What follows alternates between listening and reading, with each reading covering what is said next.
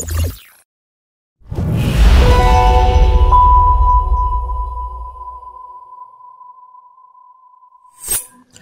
everyone, welcome to the Tech Podcast series. This is Lakshit Pan from Azure Developer Community. We are back here again with another episode of the Tech Podcast series. And for today's episode, we have our industry leader Atish Shaller sir, with whom we will be conversing about the fintech industry and what's going in this all the fintech scenario. Fintech is mostly around financial tech we'll talk about, and he is the chief operating officer at IppoPay, and we'll learn from his experiences how he has been building his organization and what are the significant changes or major shifts that this industry is going through. So to quick start the podcast, I'll just quickly ask Atish if you could introduce yourself first. Thanks, Akshay. I'm the CEO for a company called IppoPay. Ippo means now in Tamil, so that's where the name comes from. So we are a Chennai-based, Chennai headquartered company having our branches in Mumbai, Bangalore, and Dubai. That's where we stand today as of geography for our offices. Right. Having said this, our complete journey starts 4 years back from now. We started a company called IppoPay in 2020, and it was moreover a company from online acquiring merchants and offline acquiring merchants. In 2020, exactly 1 year back in 2022, we started a company called TechFini.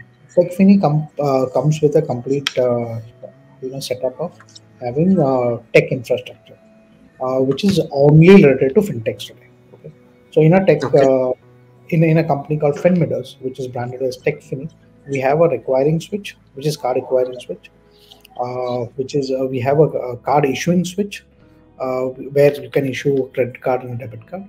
Along with that, we have card management, a complete management service of the cards. We have a UPI switch, which is certified by NPCI. We have expense management tool. We have HSM.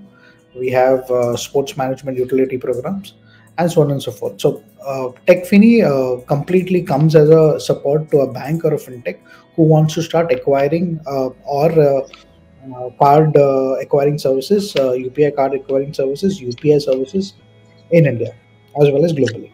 Wow. So we will definitely jump off to the UPI part as well, but because just to set up a context, right? I just wanted to know, because when I was doing my homework, I saw you are targeting the tier 2 and tier 3 towns, right? That's what I saw in the about section, right? So how do you differentiate between these payment aggregators in the market, especially when you target all these tier 3 tier 2 towns, right? And what kind of tech does you offer from a business perspective to accept all these payments, both offline and online, sir?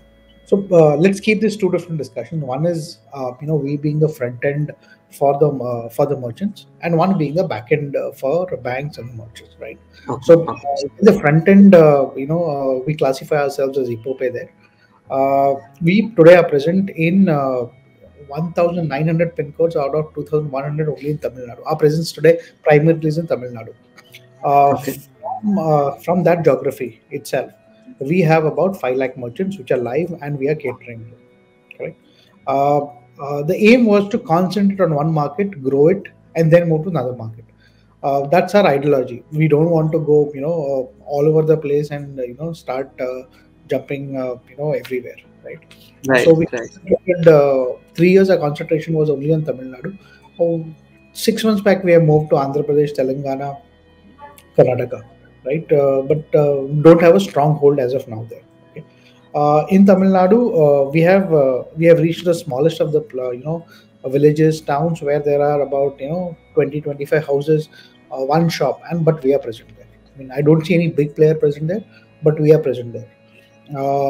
We truly believe that if you want to scale up, you need to start from the small places where the acceptance is the lowest. Correct. Right. We have educated our merchants not only from acceptance perspective, but also how will a person who has a QR in his hand, how can he do a payment using a scan. Correct. So that kind of education we give to our merchant, and the merchant in turn give it to their set of customers. Right. We believe that actually contributes to the payment evolution that is happening as of now in India. There are words that are there, but I don't want to get into those terminology right now. But let's understand a very basic thing, that you need to educate the end point to come and do an online transaction. That is what we are doing. Right. Uh, so today today we have about 5 lakh merchants, and we process about 250 300 crores month on month only on online. This is the front end. This is as an aggregator, correct? Like any other aggregator that does in the market, like a PhonePe or a Google Pay or a Bharat Pay, right? Right. Uh, we have gone one step ahead, and we said that why don't we build our own technology to support our own transactions, right? So we have our own UPI switch, which is certified by NPCI, and as a Yes. backend, we use our switch to process our transactions. So, sir, first of all, I really loved your clarity on when you said, right, we just started the one place at at one time, and then we try to scale it, and that's the best thing I've ever learned from again, that learning comes from always the leaders like yourself, but that's the best thing that all the aspiring entrepreneurs can do, right? And so when you work on these small businesses, homepreneurs and freelancers and all these people, right, what challenges have you seen in a payment collection, and how does have you solved as an organization to address all these challenges? See, very important aspect of the story is the patience, right? Okay. Young entrepreneurs, new startups want to scale up in 3 years and check out, right? Our thought process is not that. Our thought process is very clear, that we are here to cater to our merchants. We are here to cater to the country, right? It's been 3 years. We could have jumped to other states, we could have jumped to other geographies, but we didn't do that. We are concentrated there. We are trying to make up, portfolio more lucrative, more exposed to other opportunities that are there. But we want to stick, saying that we will make a, we'll understand the Tamil Nadu market and probably then move outside, and then try some different strands up there. So, my request to every entrepreneur which is there today, or everyone who wants to start, let's concentrate on one particular place, grow there, and then probably if you see there is a potential outside, we can move out. Wow, wow, that's again to all the listeners, just this is the best piece of advice you got in the middle of this podcast, right? Try sticking to your user. What could maybe, if from industry per se, if we'll see if something is working out for one region, it shouldn't be, you can take the learnings from the one region learnings to another region, but it's not like that will also work out in different regions as well, right? And That's it's been the 3 years now that you are working. It's not a small time, right? People right. want to exit at this point in time, and we are only up. Yeah, and I even you when you said about exit also, even now people now even they do not think about exit, they just like how we just incorporate AI into it and then we'll exit. So these has been the thoughts of the industry right now. So from okay, moving on to our next question, sir, how do you see the landscape of payment solutions evolved in India after the revolution of UPI and the digital payments? Okay, so I come from where actually the payment business started in India, right? I was working in HDFC Bank when I started my career way back in 2007. There's where the payment gateway industry started, right? Right. We were doing about 50 crores, 60 crores a month, scaled up to 35, 45,000 odd crores now, right? That's the scale what I've seen in the market, right? At that point in time, getting a card transaction successful was a big achievement, right? Uh, uh, you used to do about 1,000 transactions a day, 15,000 transactions a month, that kind of a scenario, right? We have scaled up big time, right? Now we are doing lakhs of transactions per day. Having said this, everything will evolve. UPI will also evolve, but I see that the evolution of payments, which happened from 2007 to 2010, right? It was very slow, right? But 2010, post 2010, it scaled up big time, right? Uh, Okay. Post that, you see 14, 15, you see a UPI coming in, you see multiple transactions happening on UPI. Now it's gone to a different peak, right? 3 million transactions and all. It is a different peak, right? I'm only, waiting for CBDC to come in, right? Once the Ah, digital currency is there, right? You'll see a different traction of, transactions happening online, right? So, okay.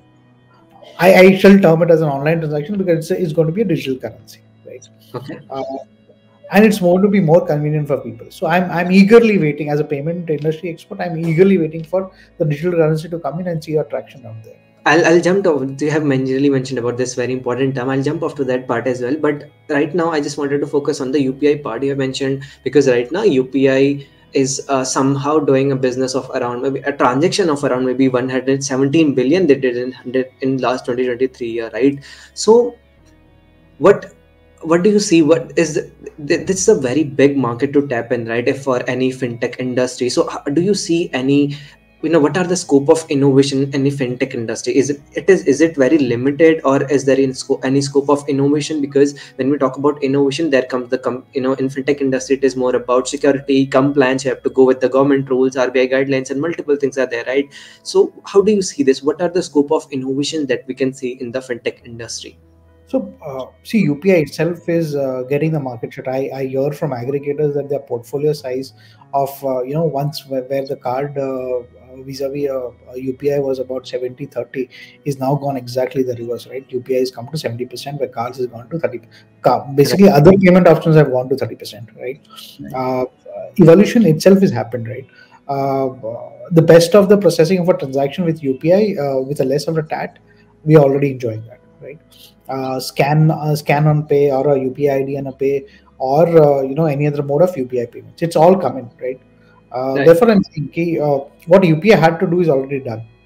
Concentrating on compliances. Uh, I mean, you know what is happening right now, right? There are few companies or few aggregators which are under the vigilant of AI, right? I'm saying that all that has to be taken care of. The rest all, from a tech perspective, this is the best piece that we have today, and I Okay. feel that the next best piece will be the digital currency. Now again, now let's talk about the digital currency for our, for our audience. Like, can you just explain what digital currency is all about, and what tech is working behind it, and how will the transaction happen in the It's, digital currency? you'll have to cut it here, but no one is allowed to speak on CBDC right now. Okay, okay, I'm really sorry, sir. Okay. Perfect. So we'll just quickly move to the next question. So it is more about the fintech industry, right? So I'll just quickly. Okay, I'm really sorry, sir. Is it we cannot talk about CBDC at present? So definitions are always fine, but how it is going to work, what is going to work, see, it's a thought process that lots of building upon, right? So, Okay, okay. for example, in short, if I speak about it, you in turn are going to talk about killing UPI very soon. Okay. Let's skip that part again for sure. So yeah, so sir, talking about the new tech that has been introduced in the market, talking about the AI and machine learning, or maybe the generative AI forefront, right? What significance do you see of these emerging technologies in the fintech industry? Are there any? Because it's very tough to identify when we see from a user's perspective, but from a leader perspective, from an organization owner perspective, how do you see this? I have a mixed reaction to it, right? Whenever AI comes in, right, you have seen the global market also. You will see lots of manpower getting out of the jobs, right? Yeah, dilution. Yeah. As a leader, I think implementation of AI is very important, but then you need to have a balanced thought process to get AI in your systems while having people employed to do all this. Right? Okay. AI will play a very important role, right from operations to technology, uh, going from code to a zero code kind of a thought process for tech, going from no manpower in operations, recons getting done by the AI tools. All that will definitely come. I mean, I don't see a reason that it shouldn't fly off. But it's a very responsible thought process to come in, and implementation of this has to be, thought upon how mankind would save their jobs. Wow. And if we, again, there is one more tech that has been in the buzz, right? The blockchain. How is blockchain technology, maybe impacting the fintech landscape? And is there any potential? Does it hold maybe in terms of future of finance? So blockchain, it's a AI tool, right? At the end of the day, uh, whatever blockchain is the first step towards AI implementation, right? So Okay. I feel that the blockchain definitely in a financial sector will have a different impact than what is there today. I just wanted you to, some shed some light on this new term that I saw, that is open banking. So, in what, can you just elaborate the concept of open banking and its implications of the maybe from both the consumers and the financial institution perspectives?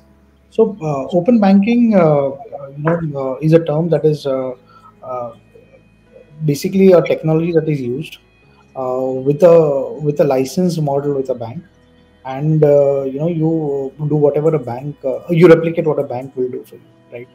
Uh, from a technology perspective, I don't see a challenge out there. I look at it from a compliance perspective. How Okay. compliant are you while you're running the open banking or AI banking kind of a tool, right? While you can support it to the banks, but making yourself stand parallel to a bank is what will compliance will hound you today or tomorrow. Wow. And what is your vision for the future of the IppoPay, and how do you see the company evolving to meet the maybe the for the next dynamic needs of the Indian market? Maybe expanding to multiple regions can be one, but what are the other thoughts you have in your mind, sir? So, we want to build our own ecosystem. We want to build a payment ecosystem where, we should be able to control or we should be able to, take a complete stand on how does a transaction will flow from a technology perspective. That's the first Okay. thought, right?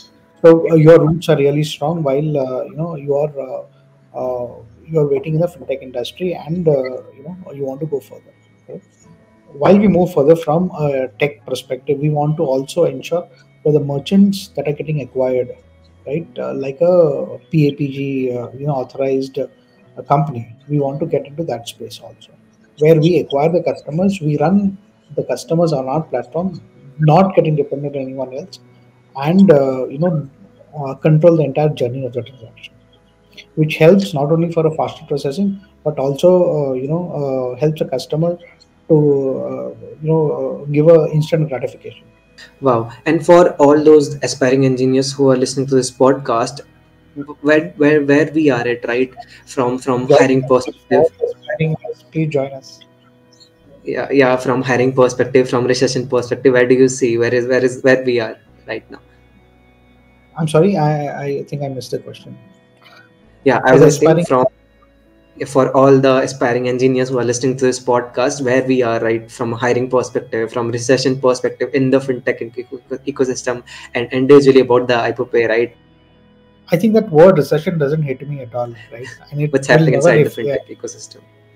It will never hit the Indian economy. Also, we are very strong, from that perspective, right? I mean, it itself is something to speak about, but I don't think that recession in India will ever happen. I mean, we are underdeveloped. We are a developing country, and we are up the scale now. And I think next 4 5 years we are only going to develop from it. And so I saw your couple of posts you writing about all the fintech technologies. You are just trying to educate the community. What has been your key interest when it comes to educating people and writing all these articles, right?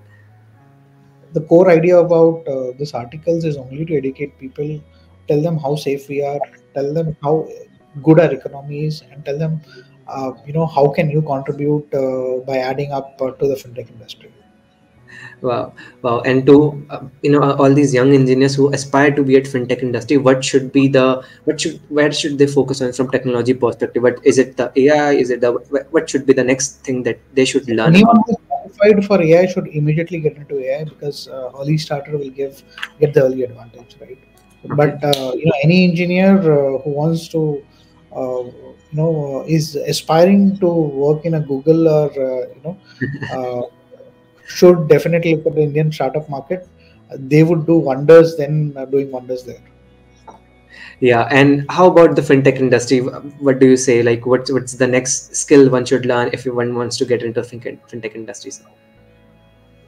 I mean, see, it's about the interest, right? I mean, there's no Right. one to influence you, but it's about your interest. Everything in a fintech, is good to start with, right? So I would not recommend one that you should go in one direction. Whatever the interest, you should learn and then come in and join the fintech. That's where the country's growth will lie. I really loved your thoughts and really loved your honesty and clarity on the points that you made, sir. And it was really nice recording this podcast with you. And as a closing remarks, if any piece of advice that you want to share with all our listeners, it would be really great. Trust the country, we are growing. Thank you, sir. Thank you. So thank you all the listeners. I hope you got some insights from Atisha from this podcast. We are coming up with lots of initiatives and looking forward to collaborate more in future. Thank you. Thank you, sir, for joining us for Thank the you. podcast. It was my pleasure.